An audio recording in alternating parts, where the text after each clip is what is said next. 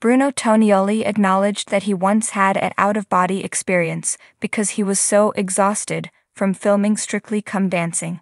Bruno Tonioli, a former judge on Strictly Come Dancing, spoke about leaving the BBC program while discussing his challenges.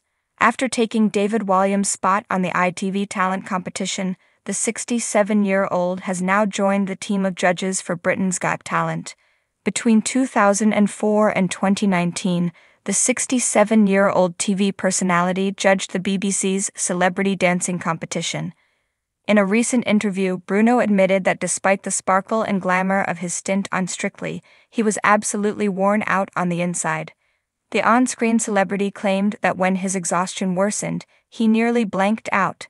He recalled telling Tess Daly that he was so exhausted that he had no idea where he was. "Even on Dancing with the Stars, I once made a mistake. I experienced an out-of-body experience and wasn't sure where I was, but I shortly realized where I was. I might never be a Strictly judge again, but I might go back," Bruno continued.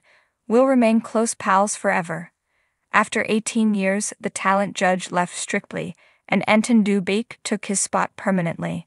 Bruno made the announcement in May on The One Show, claiming that his travel plans to film Dancing with the Stars for Disney Plus in the US will prevent him from being in the UK for the show's upcoming season.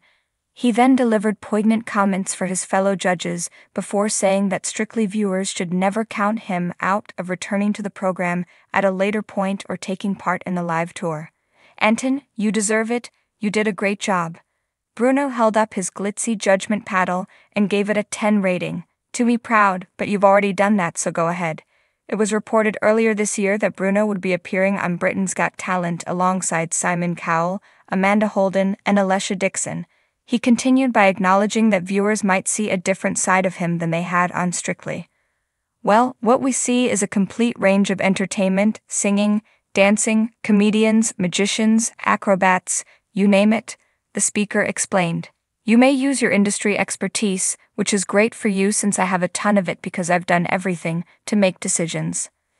Thanks for watching this video. Please subscribe to our channel, Daily Talent Show, and stay with us.